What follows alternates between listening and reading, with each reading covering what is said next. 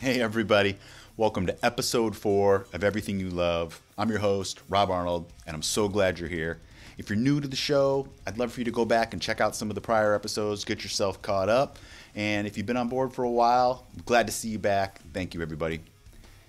Today's episode is going to be all about the band Machine Head and this recent controversy and headlines all about their new song and video, Do or Die, and how the lyrics actually mention Chimaira kind of in a pissed off way.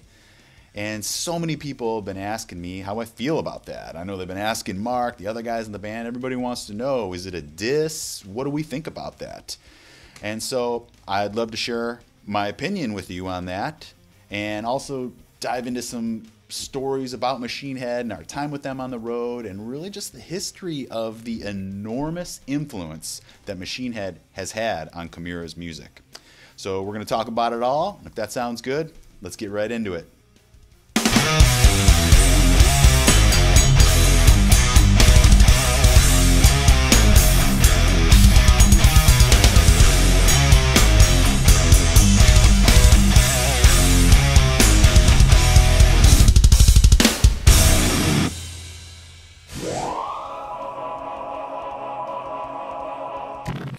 Talking about Machine Head and this recent controversy they've had in the headlines about their new song, Do or Die.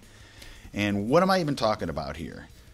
Well, in their new song, Do or Die, they mention Chimaira, they mention Strapping Young Lad, and Rob Flynn, the singer of Machine Head, is to me defending himself from all these haters that have called him out, saying that perhaps on their latest album, Catharsis, that maybe they ripped off some bands or whatever, and Chimaira happened to be one of them. In their song Volatile from their last album, there's a riff in there that's like this. That sounds pretty darn close to Chimaira's Cleansation. And of course, we were made aware of that right away. We heard it with our own ears when the album came out, and I don't remember any of us like being upset. It was cool, actually. I took it as like a tip of the hat almost, you know, that an elder band that's had so much influence on me now perhaps was indirectly influenced by my band.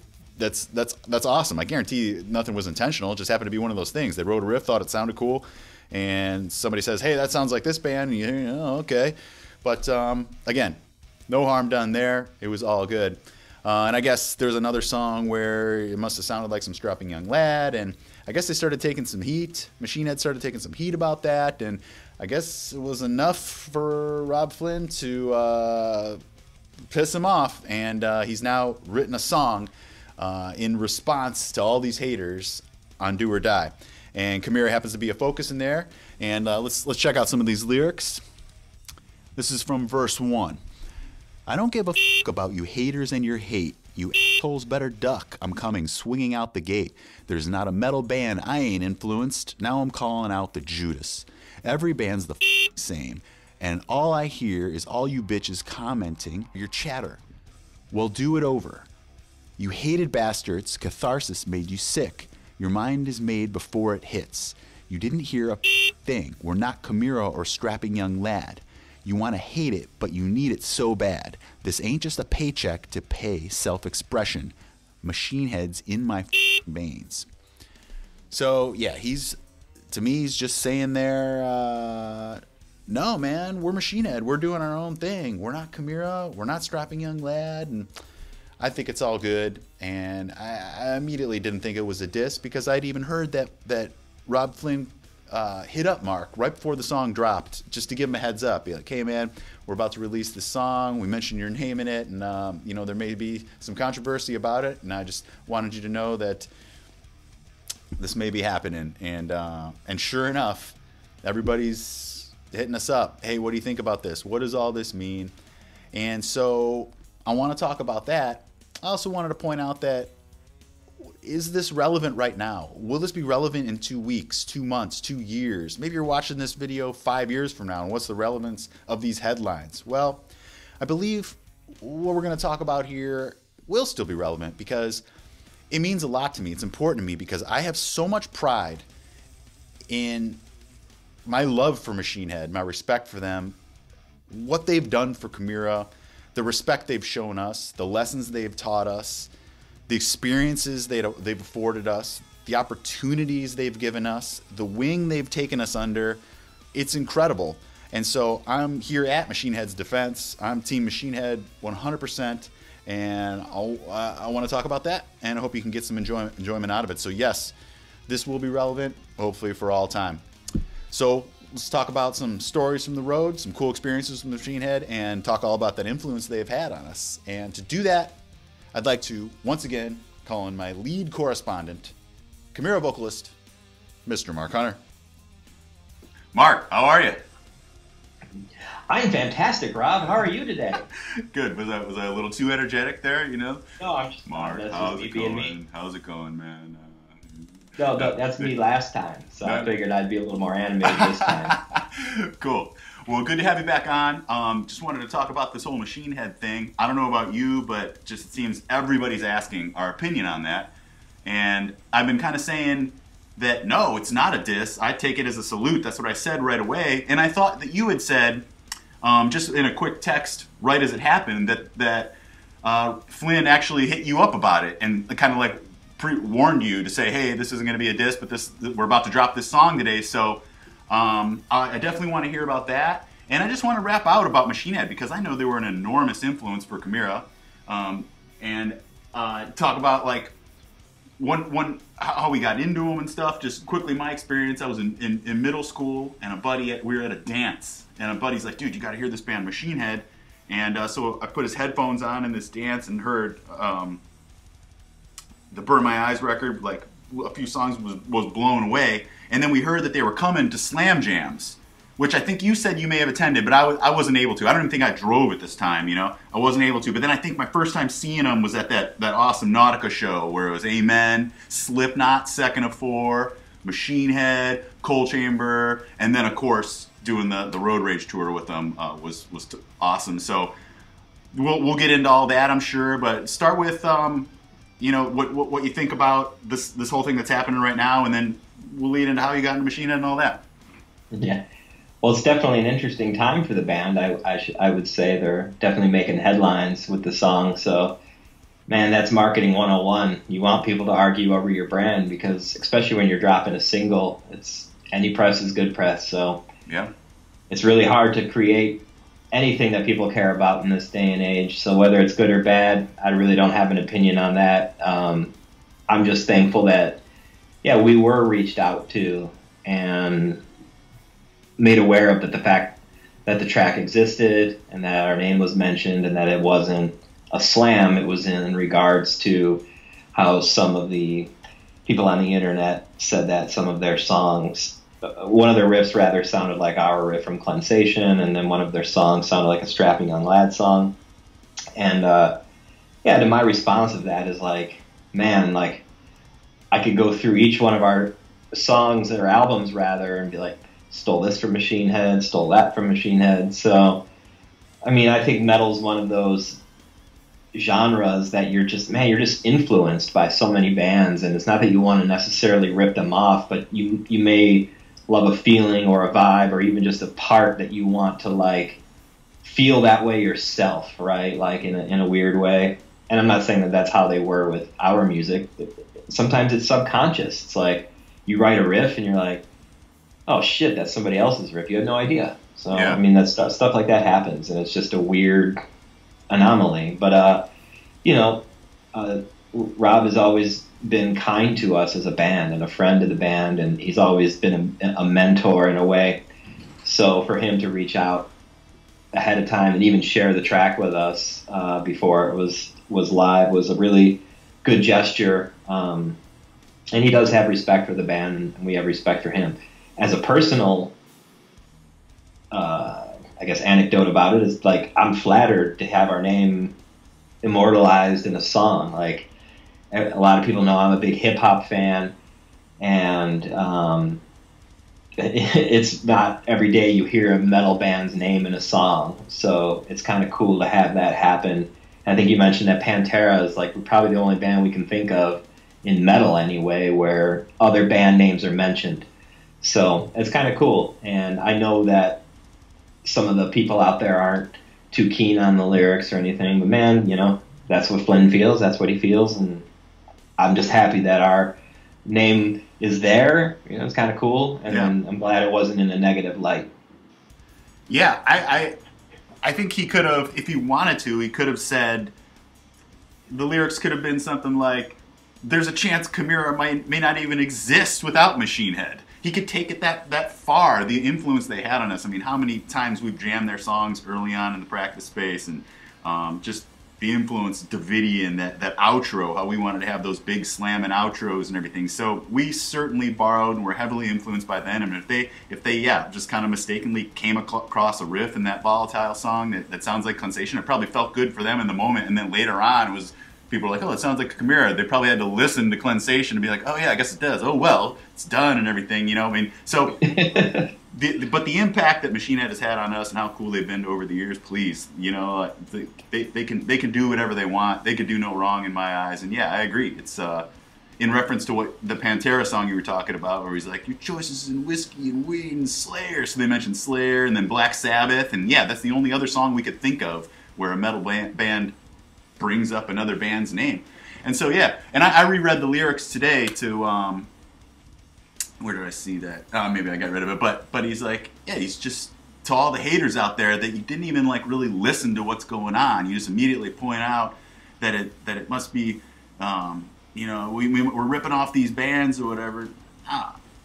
His statement was just like, we're not those guys. You know, we're doing our own thing just because you thought it sounded like that, you know. So yeah, I don't think it was any diss towards us whatsoever. But a lot of people are like coming to try to get our backs, like, you know, like, hey, did they just diss you and sort of thing. I don't think it's like that at all. It's cool. Yeah, no, and I think maybe that is only thought of because Rob's band had members leaving and a kind of a mass exodus. So that's what people were asking me. Was that a reference to that? And I'm like, no. But if it was, then yeah, he's still not that. You know, he went back up and is, you know, doing this thing. So yeah, I don't take it as anything other than a song. The funniest one I saw a comment was that maybe someone's like, maybe they're being literal and they're just referencing the actual Greek monster. Yeah. Huh? Yeah, weird. I was thinking this morning, I could be wrong about this, that, well, I know Chimaira, so many people love the Chimaira guitar sound and ask about it constantly, and I would say that, you know, our tone is derived from the PV-50-150 sound, and the reason that we play PV-50-150s is because of you. And why do you love the 5150 sound? Isn't it because of Machine Head? Yeah. Right, so... Yeah, I basically loved their tone. It was the Burn My Eyes tone. And obviously we didn't have like the internet or anything back then to like verify what people used. And I had heard it through the grapevine what he used. And, oh man, how was that? There was a bass player of a hardcore band named John Lockjaw. And he was, he knew some people in the Machine Head camp somehow. And he got his hands on demos from the follow-up album, and I can't remember what songs it was, but anyway, For the More Things Change, Hammer was on there, and so yeah, it was For the More Things Change, but I don't remember which two songs. But anyway, he had told me he used a 5150 with I want to say Marshall Cab's 1960s with Celestians, yeah. And so that's just what I wound up trying to buy. I don't know why we switched to Mesa, particularly. The cabinets? What's that? Why we switched to Mesa cabinets? Yeah, yeah. That's another fun story that whole thing I was just thinking about the other day. Actually, as I was listening to Jamie on Doc's podcast, I was thinking about our early history with Hatebreed, how they were another band that kind of took us under their wing and gave us a lot of opportunities, just like Machine Head did. But that before we played with Hatebreed, that Erie show one day, we had just got signed to Roadrunner. We got a big equipment budget. We went to Guitar Center and just bought all new gear and showed up to that Hatebreed show, but we didn't bring it out. But anyways, it was because we were at Guitar Center and we're like, we wanted some cabinets and stuff. We're like, here's some cabinets. These Mesas look cool. And we bought them. That's why we started playing Mesas. Yeah. And I think they had the same sort of like similar, not same, but a kind of similar vibe with the speakers, if I'm not mistaken. I think they're just Celestion 130s. I don't think they're 130s in a 1960s cab. Maybe, I don't recall. But yeah, I don't remember anyway. But yeah, I remember early on in Chimaira you being like, "This is the rig," and it was a 5150, and you had like some EQ and into a Marshall cab, and you're like, "This is the rig that sounds awesome." And at that time, I was just playing like crate stuff or whatever, and so it had that like electric solid state sound. I had never heard a 5150 through a Marshall, and you ripped a chord, and I was like, "All right, sounds good. Let's get it. You know, so, let's do it." So, but again, that shit ripped, man. I still love that guitar tone. And Colin Richardson, we probably went and used Colin Richardson because of Machine Head, because we love the sound of those Machine Head records. Plus, what, Heartwork, maybe Demanufacture. I believe he produced it but didn't mix it, or one of the, yeah, no, that's what it was. But yeah, Heartwork was definitely a big one, and the first two Machine Heads, and yeah, I think I have a mix of Colin's Demanufacture. Not many people do in the world. I think me and maybe a handful of other people do. It's one of those rare things that you have to know the right people to get. But I think, if I'm not mistaken, Reese Fulber mixed it. Does it sound different? I wouldn't be able to tell you. I don't have a cassette player. Right. Oh, okay. Well, so I just have it sitting in a box. Yeah. Well, that's still cool. I know to have. It does exist. Yeah. That's cool to have. Yeah. I bet a lot of people would love to hear that. So, talk about getting into Machine Head though. Like, and did you go to that Slam Jam show, or maybe you saw them with Slayer for the first time or something? Talk about that a little bit. Yeah, both. I saw them open up for Slayer. Yeah, in Akron. I believe Biohazard was on the tour as well. And yeah, I remember having a poster on my wall. Said Slayer, Machine Head, Biohazard. Machine Head would have opened, and I remember loving that band. And it was Fielding who was with me, Ryan Fielding, who wound up being our guitar tech stage manager for the first couple of years of our band. I just remember watching them, and they ended with Davidian. They opened with Davidian, and the song was over. I remember just being like, "What the f***? Who was that band?" And just loved it, and was like, remember being like, "Man, I want to be in a band like that," because they had, to me, reminded me they had like the groove of Pantera, the bounce of Biohazard, almost that like tribal thrash of Sepultura. They had a little bit of metallics going on, for lack of a better term. So they just kind of were like and they had a little bit of hip hop in them as well. So I mean, they were a little bit of everything, and that's kind of what I enjoyed about them, and that inspired me to like. Because that's kind of one of the first bands I heard in metal that kind of like bring in a whole bunch of different styles. And I liked that because I had a very diverse background, whether it be not just metal, but I also listened to, at the time, probably a lot of alternative music as well, like heavier grunge, Alice in Chains, stuff like that. And I could hear like elements of like all sorts of different styles within their music, so I thought it was quite interesting. And then later we went to see them at Slam Jams. They must have been headlining. But I just remember seeing one of the band guys. I think it was Rob Flynn, but I don't want to say it was, because if it calls him out, then I'm in trouble. But it was one of the band guys. Like, he had like two chicks, like, you know, coming off the bus or whatever, side by side. And again, I was with Fielding. I was like, damn, we need to be on Roadrunner in this band, you know, like, because they get all the chicks. Yeah. And we just had this like vision of them, of like these like, you know, rock gods then after that. And then Slam Jams was interesting because that was a venue that was like a sports bar. So it'd be like seeing him at a BW3 almost. Yeah. It's totally weird vibe. And it wasn't the most well-attended show. So I remember being able to sit on the stage basically while they were playing. And they did a whole bunch of cover songs, which is something they still do to this day, which is really cool. Yeah. But they played like Korn. They did a little South of Heaven. And then I remember Rob dropping Wu-Tang lyrics into the middle of a song. And I knew Wu-Tang at the time. And Wu-Tang was a pretty new band at the time, which is crazy to even think about. This is probably 94, 95, and Wu-Tang like dropped in like 93. So it was really awesome for me to hear somebody in the metal world that knew underground hip-hop. Mm-hmm. What I perceived as underground hip-hop anyway.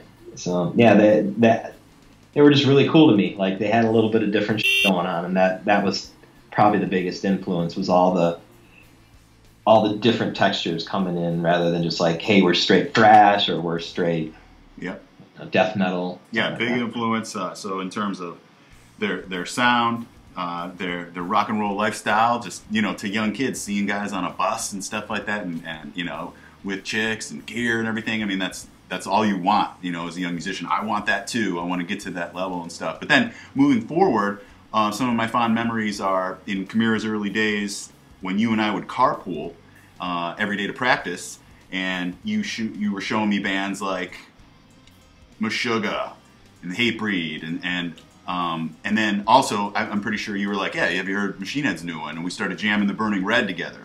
And how that was just so going back to talking about that hip hop influence, obviously that whole thing right there was happening for nu metal and had an enormous influence on Pass Out of Existence and our vibe for that. And I remember you and Andals would always like jam a couple of the riffs or songs from the Burning Red. I can't remember which one. It was I need to actually pull up the name of the song because I'm not really good with that stuff. And then I don't want to get you copyright stricken for actually singing the melody. I don't know. YouTube comes down hard on this stuff. Yeah, right. No, I know one of the tracks for sure that Andals and I used to riff out on was is it Exhale the Bile? We used to play all the time, and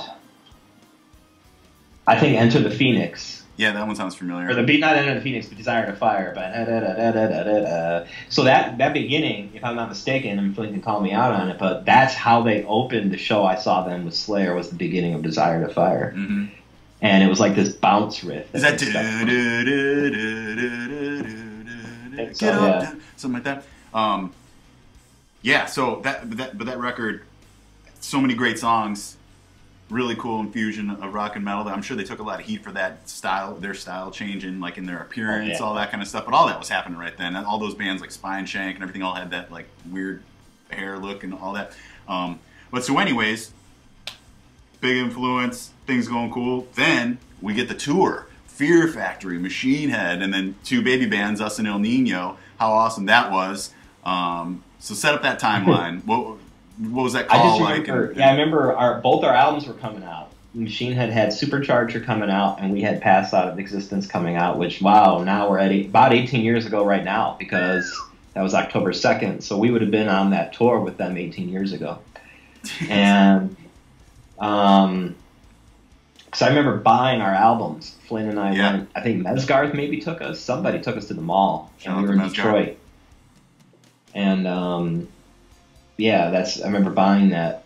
And so I remember my first impression of seeing them live that night, opening night. We were in, was it Wisconsin? Yeah, maybe. Yeah. Duluth. We were in Wisconsin. Duluth, right? Yeah, probably. That's Minnesota, Duluth. Oh. We did play Duluth with them, though. That was the stage where, like, there was absolutely no room, and both bands were like refusing to strike their drum risers each night, and they both had massive drum risers. Oh yeah, there was a lot of ego on there. Didn't they have to make so much ego? Didn't they have to put some like makeshift like plywood up? Weren't like you and I standing on plywood just so there was room at the front of the stage behind these two drum sets? Yeah, totally getting by every band. But anyway, the first night of the tour, I just remember Machine Head having so many technical problems, and their tech just couldn't get together, and Rob just couldn't get his guitar working. Oh, yeah. And here I was like, oh my God, we're playing Machine Head, I can't wait, opening night, crowd's packed.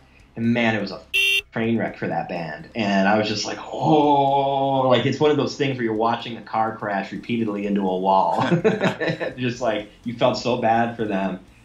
And then I just kind of like realized like, man, like we're all human. Even like the big bands can go through like a tech and have a nightmare. Like we didn't think it was reflective of the band. It was obviously their crew. And I don't think we saw that crew guy ever again after that. And it may not have even been his fault. It was the first day, There's a lot to get together. Like here, set up all this gear and just know all my settings and how I want my rig done and all. I mean, it's a lot. Yeah, I remember Flynn had like probably 5 or 6 pedals too on the ground. And you just see the guy trying all these different cables, and it's just so funny to think about that stuff. But Yeah, that was my two biggest memories were buying our albums together, and I was excited because he bought ours. Yeah. And so I thought, whoa, you know, like, holy shit. Like, in 1998 or whatever, or 94, when was that tour? Would have been 94. I was like, whoa. And then there you are 6 years later, 7 years later, playing with them, and the dude's buying your album. That's pretty huge. Yeah. Watching a dream unfold, you know, like become a reality. So that's awesome. And then after that tour, you know, we'd come around. I think maybe the it had to have been around the Impossibility of Reason era, where we would come through San Francisco, and so the Machine Head guys would come out and hang out and started introducing us to Brown Eyes. Well, we were probably drinking Brown Eyes on that first tour too, but you know, that's when. Oh yeah, there's a scene in the dehumanizing process where Rob's up on the RV or the bus, whatever it was, and we're making Brown Eyes. So they'd come and see us and hang out, and totally cool. And then the tour in 2004, where we were co-headlining with those guys, which I still can't believe. That's like a we're not worthy type of thing. But you know, Flynn and those guys, they're ride or die guys. I think they had a slow point after Supercharger, getting off Roadrunner.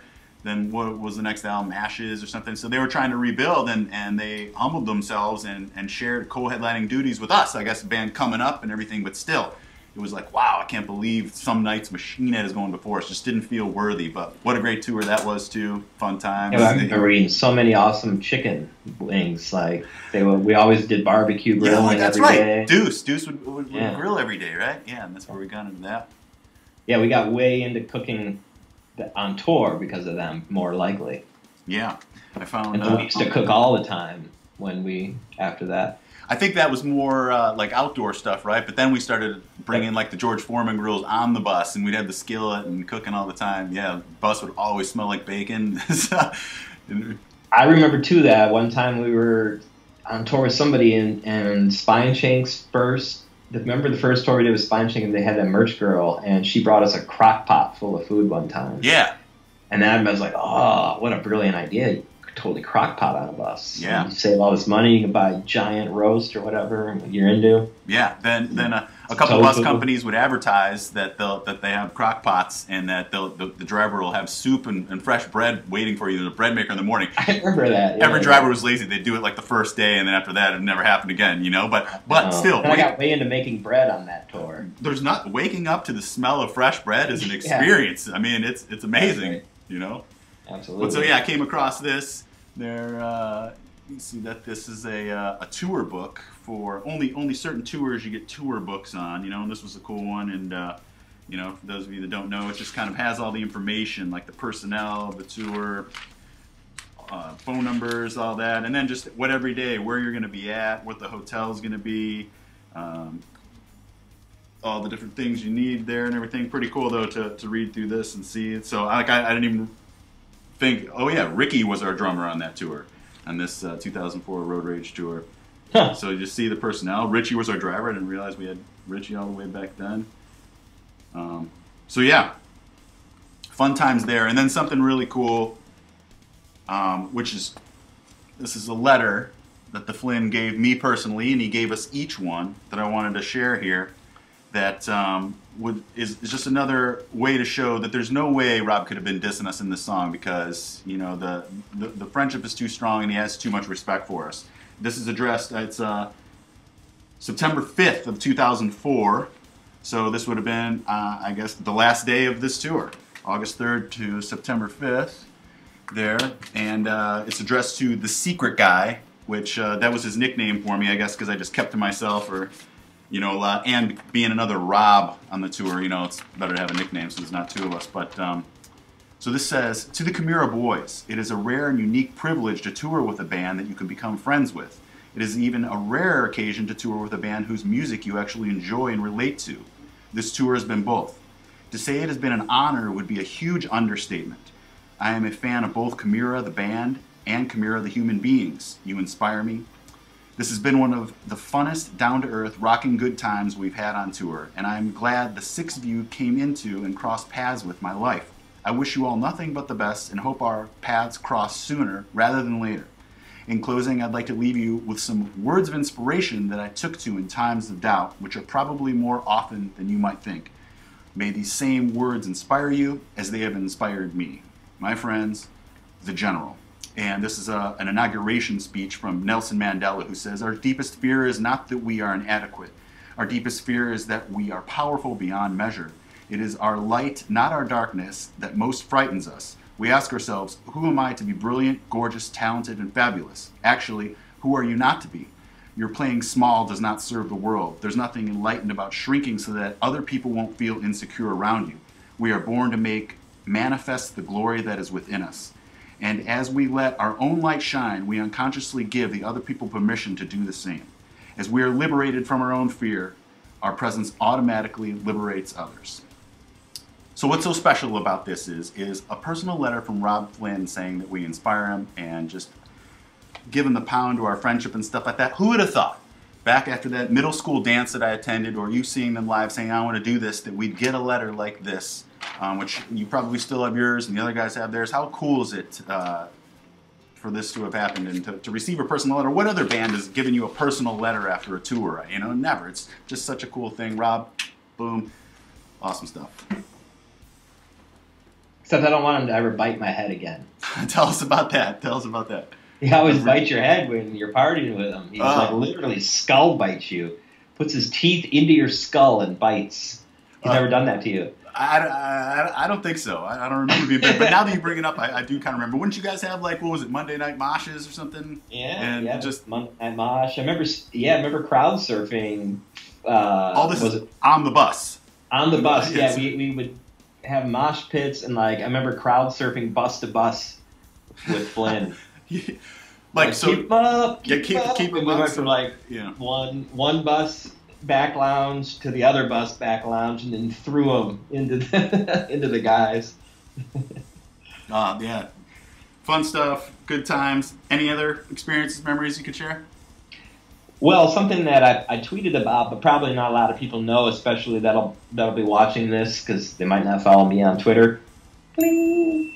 Got it. But when we were working on the self-titled album, I basically started kind of paying more and more attention to my lyrics and understanding the importance of the words I was saying. Whereas before, a lot of it was either personal stories of growing up or just words that I thought maybe sounded cool over the cadence or whatever. And whereas with self-titled, I was really trying to like become a better lyricist. And especially too, man, we were in the era of message boards kind of being a new thing where you can actually see real-time criticism, even from your own fans. It's not like I was trying to go on message boards of whoever to read about us, but if it was our own message board and you can see criticism from fans, I took a lot of that to heart. I remember because it was a new thing too. Like now it's like you see that kind of stuff, it just blows off you. But back then I was like, man, I just need to do a little better so I could, because I didn't disagree with some of the critiques. That would probably be the most important thing to say about it. It's not like they got under me and I'm like, oh, I need to change it for them. It was more or less like, yeah, you're right. The criticism was constructive. Yeah, it was constructive. So, So anyway, long story short, I asked Rob if I could send him some of the lyrics as I was working on them to see if, because I considered him to be a really well-renowned lyricist, and then at that point we're friends, So, I did that, and he got back to me on a bunch of stuff and was really cool and, again, constructive and helped me unlock some of the puzzles I had going on. And, and then he actually asked me to do that on their album, one of their albums as well. And so that was a really cool feeling, and it was a kind of behind-the-scenes things that really not many people know. But it was just more or less like, hey, check this over, and you know, give it a once over. What do you think? Yeah. You know, in the right path. Like, does it look good? You know, does it strike you even though you're not hearing it to music? Does it, you know, all that kind of stuff that I was trying to get. And the one he really helped me with was Lazarus. So Lazarus is a song on the last song of our self-titled, where that song in particular is about a friend of Jim and mine that we grew up with who committed suicide, and he was the drummer of Jim's band, who then after he died, I replaced. So we have a long history. It's kind of like my journey to that point. A lot of it begins with him. And when he passed, he had left a letter. The only thing that he had wrote was the name Lazarus. So it was kind of just this cryptic, creepy thing. But anyway, I was working on it, and at first I was like holding back a lot of, like, I guess being too vague, I suppose. So that's why you'll hear like specifics in the song, like the dates, like 11/5/94. And are those things Flynn recommended? Being more specific? Being very specific about it, and like visceral, but like I was being too vague. I could be vague, but I can be specific. And it was just kind of like helping me get out of that little box I was kind of putting myself into. Mm-hmm. So yeah,